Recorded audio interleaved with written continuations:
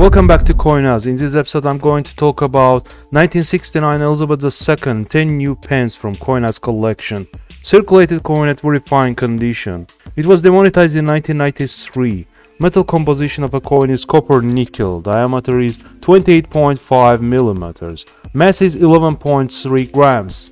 Oversight features the second portrait of Queen Elizabeth II facing right and legends around.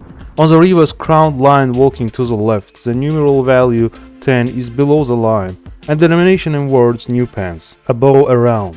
Coin has too many abrasions and bag marks, no doubt. Very slight softness is evident on tire and on the top. The most distracting contact mark is a slanting abrasion. Letterings are readable, but yet show abraded surfaces. We have several tiny nicks on the collar as well. Reverse side has too many contact marks to count on the fields.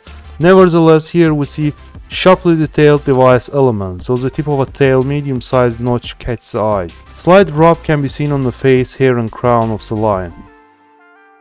According to NGC price guide, at midday 60 these coins are worth at least 80 cents. At midday 65 price starts from $2.